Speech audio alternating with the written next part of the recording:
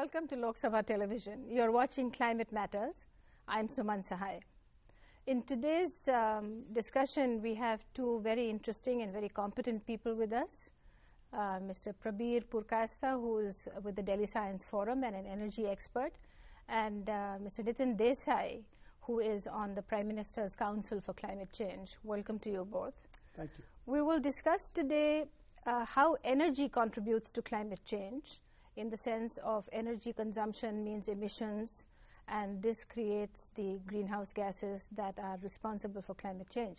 But to what extent is India, with its very, very low growth on energy and very low consumption, how much of it should be calculated in the international negotiations? And we'll talk to both to find out about where India stands and what we should do in terms of cutbacks.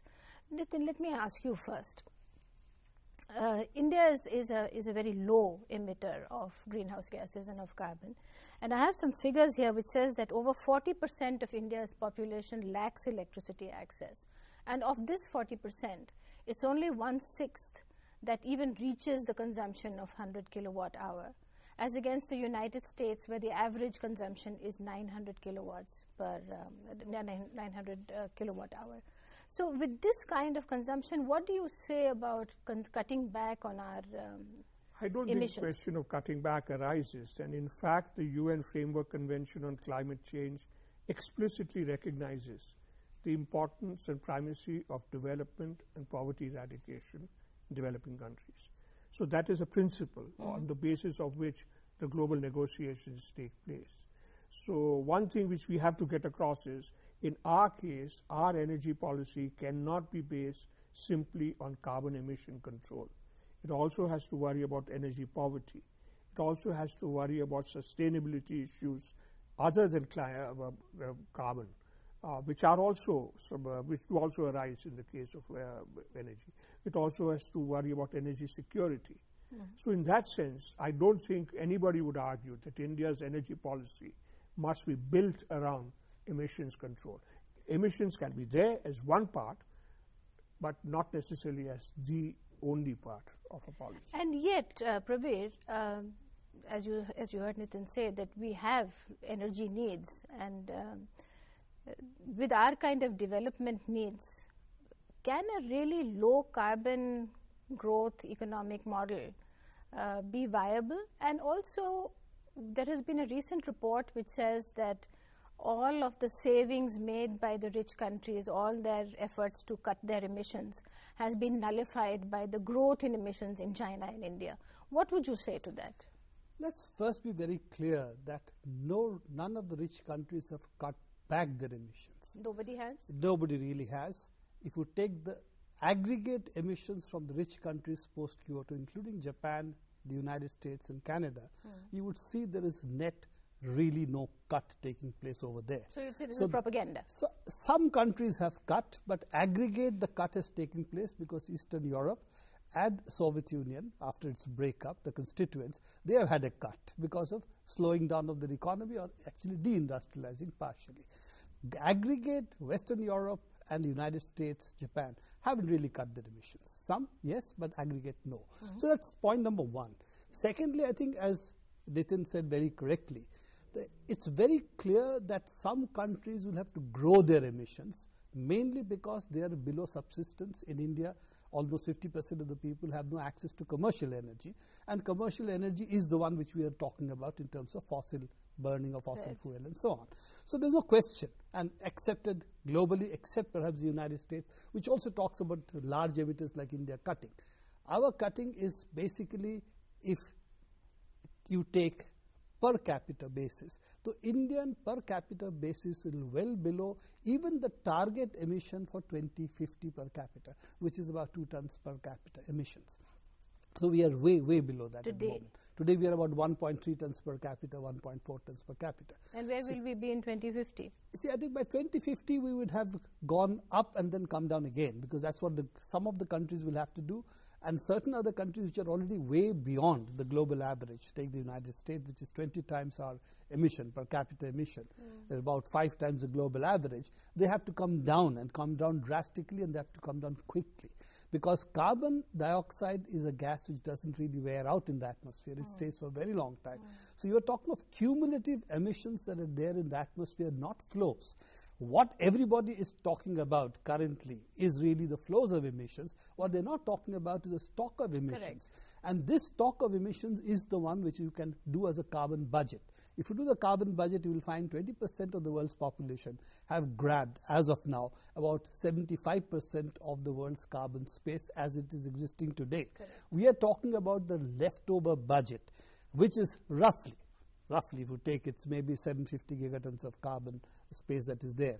So Now that space is what we are fighting about. In that also, they are basically saying everybody reduce flows will come to a common point, but from a very high point. Right. So they are effectively talking about grabbing So the what future you're carbon saying space as is well. that out of 100 spaces where we could have emitted carbon, the developed countries have already occupied 75 spaces. As of And current. As figures, of current. yes, as of current. And carbon stocks, other than agriculture and forestry, there's no other way to reduce carbon stocks. Carbon So stocks we are, still, you see, agriculture and forest, if you grow more forest temporarily, yes. Yes. But in a long-term sense, no. The only thing that happens is the carbon dioxide dissolves and goes down into the ocean deeper layers. no, I mean, And you it's a will small fix amount. carbon through photosynthetic process. But coming back to that's a that, small amount. Nitin, what you were saying, did you want to make a comment on Just that? one Till thing, I go to just a quick point.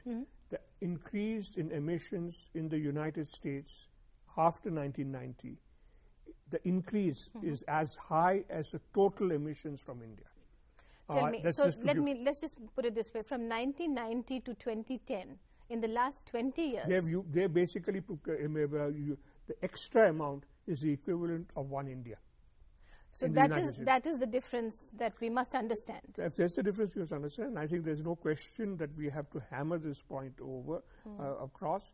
The carbon budget dimension is receiving attention now, and there is increasing interest now in trying to do these things in terms of how do we fairly share the remaining space. Right. Let me just say this, that India's emissions, I don't think they will not even exceed 3 tons by 2030 on standard projections and so on. The point I think we have to bear in mind is we cannot reproduce the energy paths of the developed world. Even if I have no climate agreement, even if there is no global agreement, the practical realities of the availability of fuels, etc., the practical reality of the impacts of climate change are such that we have to recognize that we have to have an energy path which is different. And my second point I would want to stress is that there are many things we need to do to meet energy poverty which are actually positive from the emissions point of view. Take, for instance, reaching energy to remote areas where renewables make excellent sense. Explain energy poverty. When you mean energy poverty, you mean lots of people who are deprived of energy. Absolutely. So, and who need many of the energy. things that we have to do there are things which are quite positive from an energy, from a carbon emissions point of view. Energy conservation makes a lot of sense. From How the good have we been on implementation of the Energy Conservation Act? I would say India has not done too badly. If you look at the numbers in terms of what sort of improvements we've had in energy efficiency over the 90s and the noughts for the past 15, 20 years, it's quite impressive. Across all sectors? The Which are the big good increases have been, improvements have been in the industrial sector right now. And I think there's a lot more that we need to do on the appliances sector. And there is a great deal that we can do also on demand management, which would help. So there is a lot of buildings. Buildings is an area which is virtually untouched in India. How much of a difference would that make? I mean, industry, we all understand, makes a huge difference. You bring up the energy efficiency of industry, you I feel would say that the buildings, if you look at a 2030, context, can make a big difference. India is a rapidly urbanizing Yes, it is. country. The energy use in cities is increasing, not just for transportation, but even for air conditioning and lighting and so on.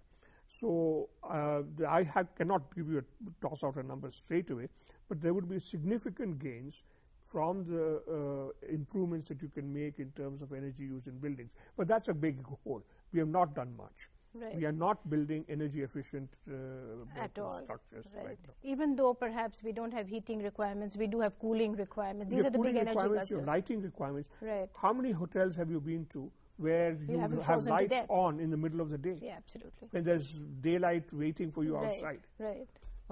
any number. Right. Prabir, we've been talking about energy efficiency, and Nitin just said that we can't follow the same path as the developed countries, etc. Which brings me to the next very obvious one about renewables and alternatives.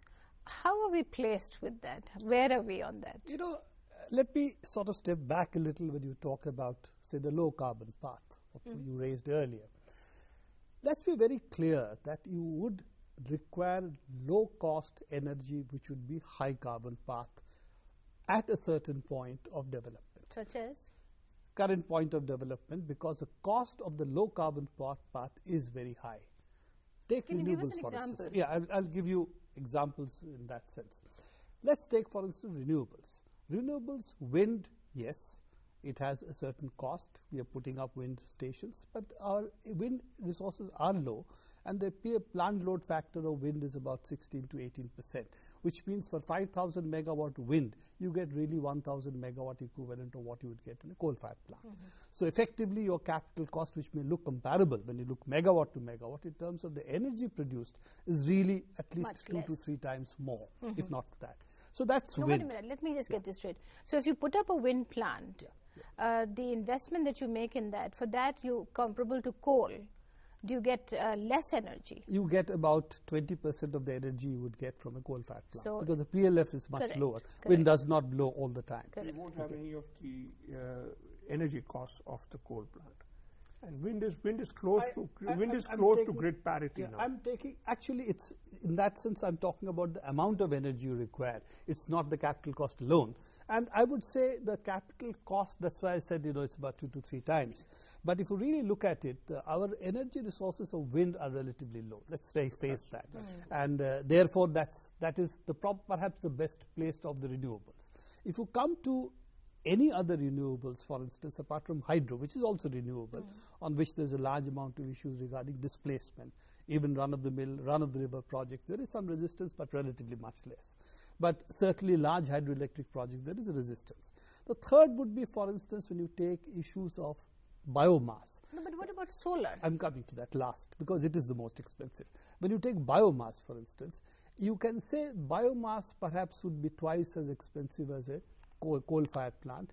But in India, biomass is not that easily available in the sense there are competing requirements. Absolutely. So therefore, it's a dicey area. Yes, there is small biomass plants are possible. Right. You have to have basically energy plantations, but not competing with food grains and other Right. commercial crops. So we'll need to take Coming a to little break, and once we've taken the break, we'll come back to Solar solar, as because well. I think everybody understands and hears about solar, and we would take a little break right now from this discussion, but please don't go away. We'll be back with this discussion, and to start the second phase, we will talk about the potential of solar energy, what the status of the technology is in the world and here, and come back.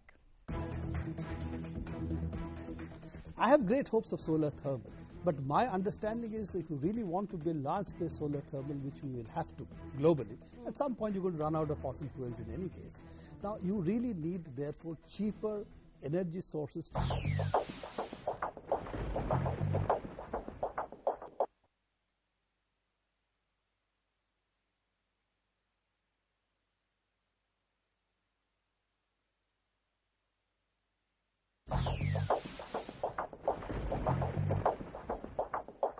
Welcome back. You're watching Climate Matters with Nitin Desai and Prabir Purkasa. Prabir, come back. Before the break, you were beginning to tell us about solar.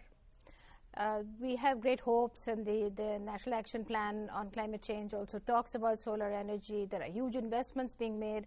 Is it a really viable renewable, cost-wise, emission-wise, energy output-wise? Let's put it this way. Let's separate the two parts of solar. One is solar thermal, one is solar photovoltaic. Let me talk about solar thermal, because what we're really talking about, concentrated sources of power, which can really power cities and industries, and that's really, if it has to come from largely solar thermal, maybe in the deserts. That's supposed to be the blueprint for solar large-scale electricity production. Now, solar thermal costs at the moment are really the cost of fabrication, which is the cost of steel, really, in that sense. And if you put the fabrication cost at current cost, probably a solar thermal station would cost today about 4 to 5 times that of a coal-fired plant of equivalent size. 1 megawatt 20 crores as a 1 megawatt, say 5 crores for a coal-powered plant. But the problem again with solar is the plant load factor is about 21%, which means that you get again What about the photovoltaic? Photovoltaic is even less efficient, and the cost is actually probably a little higher at the moment. I have great hopes of solar thermal, but my understanding is that if you really want to build large-scale solar thermal, which we will have to globally, at some point you're going to run out of fossil fuels in any case. Now, you really need, therefore, cheaper energy sources to be able to fabricate those kind of steel plants, and therefore to be able to put the solar plants But when you talk about solar and all of these renewables, there's a question that's begging to be asked. Let me ask you this. Is nuclear energy a viable option? Is it a low carbon? Is it renewable? Where do you think in our energy policy and planning? It is a low carbon option. Whether it is viable or not is an open question. Right. Particularly if you were to take into account the costs of disposal of the long-term waste, etc. So viability, I cannot say definitely clearly that yes, it is, but it surely is a low carbon option. How expensive is it? All of these things, whether you're talking of solar, the fact is today the cheapest energy technologies are fossil fuel using technologies. Yes. Let's be absolutely clear about that. Yes. There's no point in running away from that. And within that, there are some possibilities. You can switch to gas and so on, which helps a little. But that's the reality. What I would say is that in all of these areas, what I look for is establishing a presence, not because it's viable today, but in a sense, you can't just wait till it becomes viable before you start building up competencies, capacities, engineering, etc. The second point I would like to make on some of these technologies is that there is a problem of a business model rather than of the technology itself. For instance, in the case of wind, once we started integrating it better into the grid, it took off. It really helped. We may face similar problems. How much of solar thermal we can integrate into the grid is an open question. But these are the sorts of things that I would urge that we should be looking at. Don't judge these things simply in terms of today's viability. Correct. Ask yourself what's it going to be like if oil has peaked. So what is your strategic planning for energy? What's your strategic planning? Are you going to get coal at the present prices forever? Right. If you look at the numbers, the extra demand for coal from India and China alone in a 2030 context is roughly an extra 1 million tons of coal has to be shipped out of presumably Australia every day. Yes. Now you no, that's clearly not viable. At today's price, you won't get it at today's price. Even people who don't follow the energy thing. Just one second before we move away from the renewable debate, there's this big thing about biofuels. And that biofuels should be, we already have a very aggressive biofuel policy with blending up to 20%. What is your view on the biofuel approach, particularly of India, which is Jatropha based and very biomass based? There are concerns of its competition with food security, etc. Where do you see the biofuel policy that is Jatropha based? Where do you see it going? Most of the numbers that I have seen suggest that if you are taking away land from its use in food fiber production into something from which you're going to get biofuels, it's not worth it. The only sort of things which would be worthwhile, ethanol or biofuels would be worthwhile, is that which you could probably use from pure cellulosic material rather than something which can be used as food or fiber. And that technology is not there. So my own sense is that it's again one of those things where you have to do something in order to maintain a competence and a presence. But it's not today's technology. It's not something that would work without some measure of support from the government. That and also the very dangerous implications for food security. Probably there's one thing that comes up every now and then in the discussion on carbon and energy, etc., and that is rural India's use of biomass for cooking and also for lighting. And the smokeless chulha, the improved cooking stove, has been around forever. Where would you realistically place this as an option? Do we really have a good improved cooking stove? Do we really have a smokeless chulha? If we really have one, I mean, if the technology is already there, why isn't it flying off the shelves and into the homes of village people? Let's put it this way. The smokeless chulha, which is really efficient, costs 900 rupees a chulha. At that cost, I would say The real option is to give them LPG. Correct. So effectively you divert the biomass into more productive use rather than the chulha, where you should really be giving LPG for the villager. One of the nice photographs one can see nowadays is women carrying the LPG cylinder on their head instead of the trundling with large masses of headloads of wood. So I think the long term or the medium term or the short term solution would be really providing LPG for cooking. And you think that that's a viable option? I think so. And what do you think is the fate of the smokeless chulha? Do we just abandon it, or do we need to You see, we have been in this game as a part of the People Science Network for a long time. My sense is that is not taken off for 30 years. It's not going to take off now. So effectively, you should really look at LPG, which people will accept very easily, does not have large capital cost, and people are good. And we have enough gas? I think we have if we want to. You see, the question again is what do you want to do? If you want to put it into, say, to only elite homes, of course there is not enough gas. But you pipe up the cities and you provide the LPG to the rural areas, I think that's a viable option. I think it's very much a possible option because you are now getting gas available in India. Large gas finds are already there. Gas is better distributed in the globe than oil is. So therefore you have better access to gas if you want to. And if you pipe up the cities, you free up the gas for the LPG for the rural areas. And you think that's the way to go for rural I think you have to give them good fuel. You can't give them chulhas and say, we'll give you more efficient chulhas, just pay 1,000 rupees. That won't work. No, it won't work unless you have huge subsidies on that. The question that also comes up repeatedly in every climate change conference is this pie chart with agriculture being such a huge emitter.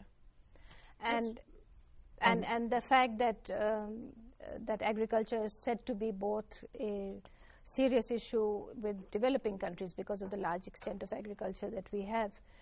But what people don't mention at a time like that is what is the huge magnitude difference between industrial agriculture and the subsistence agriculture, which area-wise India and countries like us engage in. What do you think? Is there your experience of the international debate, Nitin? What do you think is realistic there, and how can India counter this? And does India counter it? Basically, the focus there, of course, is much more on methane emissions from paddy fields and which data have also been countered by India. And then also there's lots of work which needs to be done still.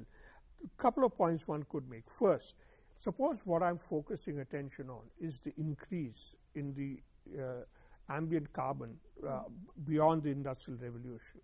Then in a sense, what I should be focusing attention on is what is it that has led to that increase, rather than what was the base level.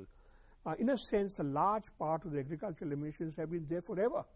They're not something that has happened in the past 10 years, or 20 years, or 50 years, or 100 years. They've been there for a long time. Yes, there's a certain increase because the area under rice has increased, but also the productivity of rice has improved enormously. So I'd say there are things, but there are things that we can do. For instance, there's a lot of work. This is an interesting example of synergy. There is work which is being done on low water use in rice and sugarcane. Yes. Now that will also have a payoff in terms of methane. Absolutely. If I use a SRI technology for rice cultivation, which actually is very desirable from a water efficiency point of view. And from the methane. And but it will give you a great benefit in terms of methane. Yes. In fact, it is being popularized all across India. It is being done. But people are doing, no farmer will do it just for methane. But if you start doing it for the purposes of saving on scarce water, that will work because there's a direct payoff. Right. There's a very important point to consider, which Nitin has raised earlier. Effectively, you have to look at what is increasing, not what is the component. And in that, methane has not been rising for the last 20 years. It has stabilized. And in fact, the increase of methane came from industrial use. That fact you are getting natural gas and some of it is leaking, you are flaring and so on. So pipeline leakages even today. So you are not really looking at methane from point of view of the pie chart, but is it increasing? And global warming, let's be very clear, we are here because there is global warming, otherwise it would be a ball of ice. So we need a certain amount of CO2 in the atmosphere, and we need a certain amount of global warming. What we don't need is continuous increase of global warming. Correct. And that's what the industrial emissions have caused. And that's when you start bringing up fossil reservoirs of fossil fuel and then burn it. That's when you get the increase, not by the natural cycle which converts from carbon to carbon, in which methane is only an intermediate step. Let's be very clear. Methane lasts 4 to 5 years in the atmosphere. It breaks down very quickly. CO2 lasts forever. So you have a continuous carbon cycle in the atmosphere which is steady state carbon cycle. We are not talking of that, and that is what is agriculture. What we are talking about is really something else altogether. These are the extra emissions which come when you burn reservoirs of fossil fuel which you have. That, and when you have mechanization, which is one way of burning reservoir you of always burn fossil fuel at the end of it. Mechanization means I that. give out carbon dioxide when I exhale. We are not talking about the carbon dioxide I give out when I exhale. But I am talking about the carbon dioxide I emit, or carbon monoxide if I'm smoking a cigarette.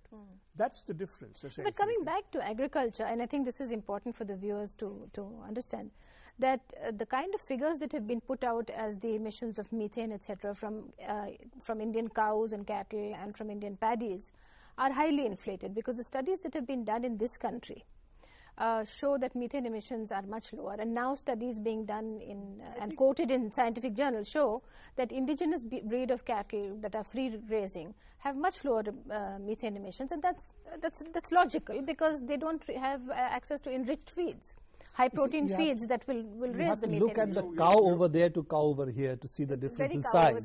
They are stall fed, they don't even move, and here they are really browsing all over. So those issues are settled.